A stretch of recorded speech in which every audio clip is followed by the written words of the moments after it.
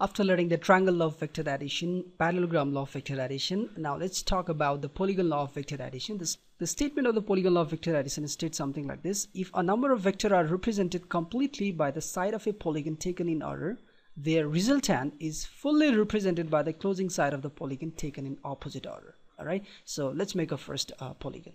So here I have a polygon, and polygon means, everybody know, I think, it's any closed figure, which has 3 or more than 3 sides, so any closed geometrical figure which has 3 or more than 3 sides is called polygon. So here I have I don't know how many, 1 2 3 4 5 6 7 8, so it's octagon. All right, and in octagon, now let's try to understand what this polygon law of vector addition trying to say. All right, you can draw any number of sides. All right, there is no problem at that.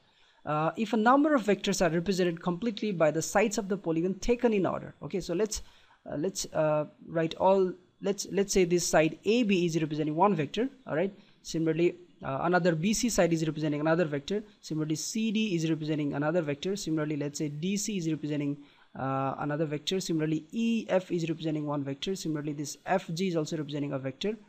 All right, and similarly GH is also representing a vector. All right, so if we add these all, all right, and these all are in the same order, right, all are going in the same way, all of them are moving in the same way, so same order of direction I have taken.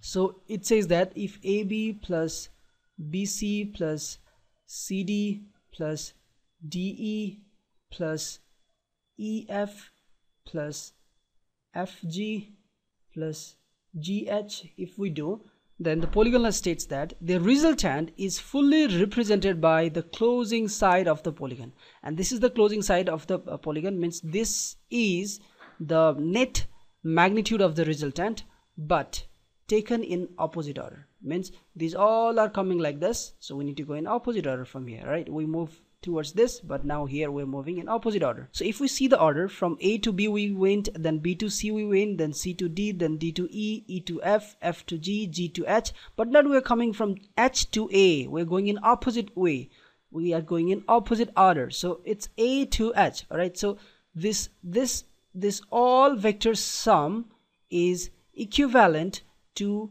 AH. All right, and the AH direction is just opposite of the order. So in any polygon, any number of polygon we have, any number of sides we have, that does not matter. So the sum of those all sides, taken in one order will be given by the opposite order, the closing side in the opposite order. And if you see this from the prospect of the triangle law of vector addition, then again you can prove this easily.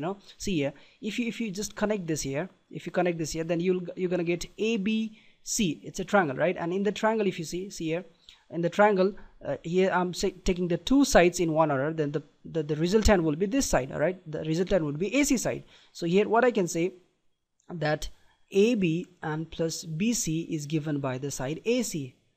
All right, and now once again, what happens if I'm now taking the triangle AC and D? All right, so that time it will be like this. So again in the triangle, if you see ACD, then again what you will get, one thing, that the side AC and the CD is equivalent to the AD. All right, similarly what you can write, AC plus CD is equivalent to the AD side. All right, and again let's suppose I'm gonna connect this A and E. All right, then I'll get another triangle, that is triangle ADE. All right, so in this triangle again, if you see, you're gonna get the two sides taken in same order, and the third side will be this one. So this third side will represent the magnitude and direction of these two side, that is AD plus DE. All right, so what you can write here now, AD plus DE equals to AE. All right, similarly what I'm going to do now, next time I'm going to connect this A and F. All right, so when I connect this A and F, then the triangle AE and F will be like this. AE plus EF is going to be equal with the side AF. So from the same triangle, I'm applying triangle everywhere. All right, so it's going to be AE plus EF equals AF. All right, the same process I'm going to do one more time, and I'm going to connect this A and G. So when I'm connecting A and G, again I'm going to get formed a triangle, that's triangle A, F and G. In this triangle A, F and G, again see two sides in one order. Right, so AF and FG, and the third side is representing the magnitude and direction of those two. So what I can write here, that AF plus FG is equal with AG. All right, and the last time again I got formed a triangle, and the triangle is here A, G and H. So in the triangle A, G and H, if you see, this is one side and this is another side. So the resultant is AH. You know, if I'm going to add AG and GH, then the side AH is giving my resultant. So what I can write here, that the side AG, and this is representing a vector also, so AZ plus GH is giving me the third side, that is AH. All right, that's AH. And now, my dear friends, I'm just going to put all values of AZ and GH and see what the result I'm going to get it. All right, so what's AZ? What's AZ? The side AZ, recently I write that is AF plus FG. So what I'm going to write there I'm going to write in the place of this AZ, I'm going to write this AF plus FG. All right, so it's AF plus FG.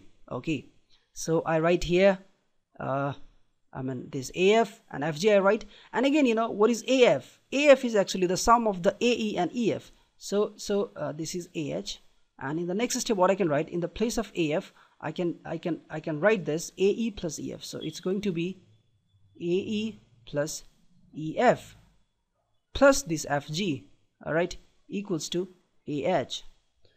My dear friend, once again, you see, what is AE? AE is actually the sum of this AD. It's not like O, all right, it's my crappy handwriting, I'm sorry for that, but it's AD plus DE. All right, so in the figure also you can see, if you see AE, you know, this AE, if you apply the triangle law, that's going to be AD plus DE. All right, so it's AD plus DE. All right, and this is EF and FG. All right, so that's EF and FG. That's going to be AH. Further, my dear friends, AD is equals to AC plus CD. So in the place of AD, I'm going to write this AC, and then I'm going to write CD. And again, this is DE, and then EF, and the last one, that's FG. Okay, and that's equivalent to AH. And the last one, what is this AC? This AC is actually the sum of the AB and BC. If you see this AC, you know, this AC, let me show you with this color, all right? This AC is actually the sum of the AB plus BC when you apply the triangle law. That's here, all right? So I'm going to replace that now. That's AC is equals to AB plus BC, and then rest of this I'm going to write, all right? That's CD, and then DE, and then EF, and then FG, and that's equivalent to AH. And this is the statement of the Polygon law of the vector addition that we recently proved here, all right, that we learned here. If a number of the vectors are represented completely by the side of a polygon taken in order, the resultant is fully represented by the closing side of the polygon. So if we are taking the all side of the polygon taken in order, and if those all side are representing the vectors, then the sum of those all side, you know, the resultant of those all side is represented by the closing side, that is AH. All right, so AB plus BC plus CD plus DE plus EF plus FG plus GH equivalent to AH. That is here, and that's what we proved it here.